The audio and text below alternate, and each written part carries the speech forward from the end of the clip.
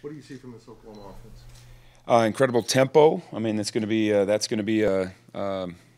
the key is us getting our cleats in the ground and being ready to play. And then the second part of that is obviously really good across the board talent-wise at the skill positions and up front. Big athletic kids up front that can move people and guys that can do things after the catch. So it's a scary crew. And they like to spread you out and then run at you. They do extremely wide splits, and I think they do a really good job of seeing the pictures that you're in.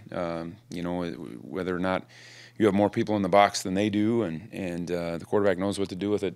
He's been so seasoned in this system. Even going back to Central Florida, he's running the same stuff, and he's really capable to dish this thing anywhere on the field. Coach Levy seems to have adopted what he was learning at Baylor under Art Briles. From a defensive perspective, what makes it so difficult to slow down that offensive scheme? Because they're never wrong. If the quarterback's doing a good job, I don't know if those guys go home at 6 o'clock or what, because it's just put in the quarterback's hands. Because if he's got a favorable box to run it, they'll run it, and they should gain yardage. And if they don't, then they're going to throw one-on-ones all over the place. And so, we have to figure out how we're going to negotiate that.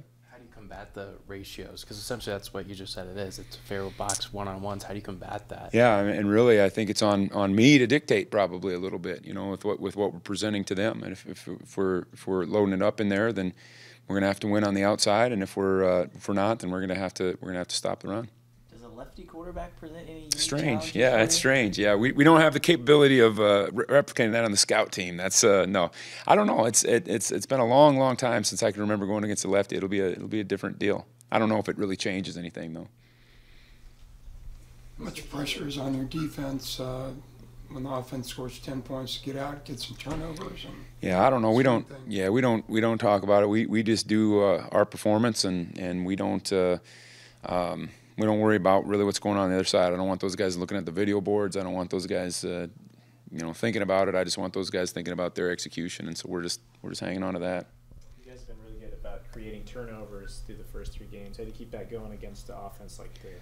I think you got to play fast, and I think that one of the things these type of offenses do is they get you on your heels, and you don't play fast. They get you out of position.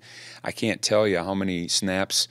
Watching these guys, how all 11 guys on defense weren't aligned properly. I mean, you're going to have a hard time creating turnovers, making big hits, breaking on balls if you can't even get yourself where you need to be pre-snap. And so I think just get in the line, getting your eyes where they belong, and then letting it go from there, playing as fast as we can. Do you have any more updates on the status of Nate Matlack heading into Saturday? We're going to find out more today on Nate. It's better than what we thought it was going to be on Saturday a week ago. So hopeful there, and that'll be a game day deal though.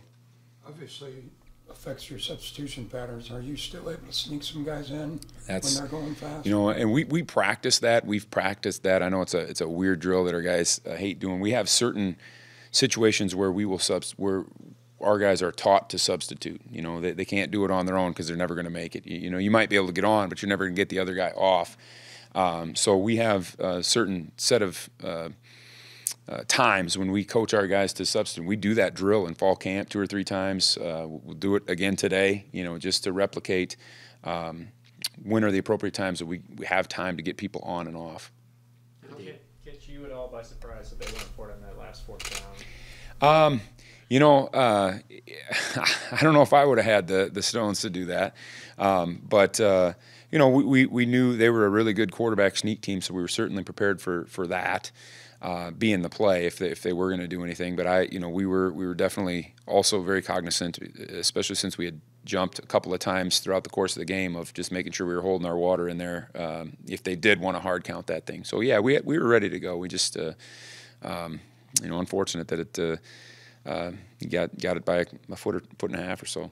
What was the issue with jumping there in the first half? I don't really know. I thought they had some peculiar snap counts, and some of our guys were talking about some movement stuff that they were seeing in the core. I didn't really, I can't confirm or deny that on tape, but it was loud for sure. So I don't know how the snap count could have been a thing, but guys were just amped up and ready to go. I don't know. That those are dumb things that have happened to us a couple weeks in a row that we gotta eliminate. Now that Sean's no longer with the program. Are you kind of rethinking that Sam linebacker, that you might use a guy like Josh Hayes a little more in there? We've done that a little bit. The more that VJ Payne gets comfortable, and that was kind of obviously week one we were a little hamstrung without Josh, and then we did a good amount of it against Missouri. And we did a little bit of it last week too, and I think that package will continue to develop for sure. Because they're just, it's not anything that, no knock against Khalid. I mean, he's got a certain set of skills. Playing man coverage is not one of those skills, at least not against wideouts. And so he's, that's something that we're pushing for each week more and more and getting better. But it really relies not on Josh, because I think he'll handle that stuff. It relies on the other guys that we'll have to put in there, and VJ being one of those guys as a young guy that's just, he's a work in progress. How dynamic and dangerous are OU's wide receivers? Really good. I mean, Mims is, I'm sure he'll be in the Biletnikoff discussion and all that stuff. I mean, they're just – and it's a shame that some of those other guys don't get the publicity, because they're good players.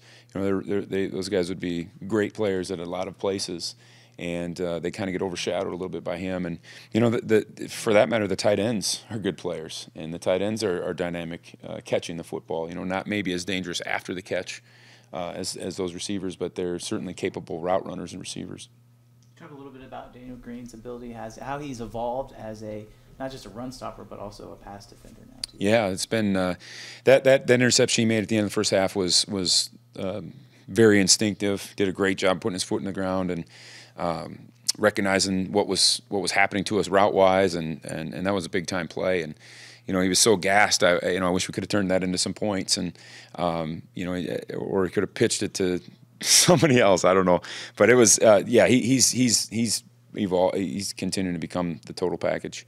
How much high level of player are you getting from your corners that relieves any other areas that you can? Yeah, that's a good point. Yeah, I think just the experience that Julius has and the experience that Echo Boyd will have, it brings a little level of comfort, to me, and because there's very few pictures that those guys haven't seen, and there's very little that those guys can't do in one-on-one settings. And I'll say this, that Omar Daniels and Jacob Parrish have really come along too. I mean, they've those guys are playing, and you're not seeing those guys as much on the stat sheet because it's just not showing up. But those guys are getting significant snaps, and they're doing a great job. And Jacob, as a true freshman, that's impressive.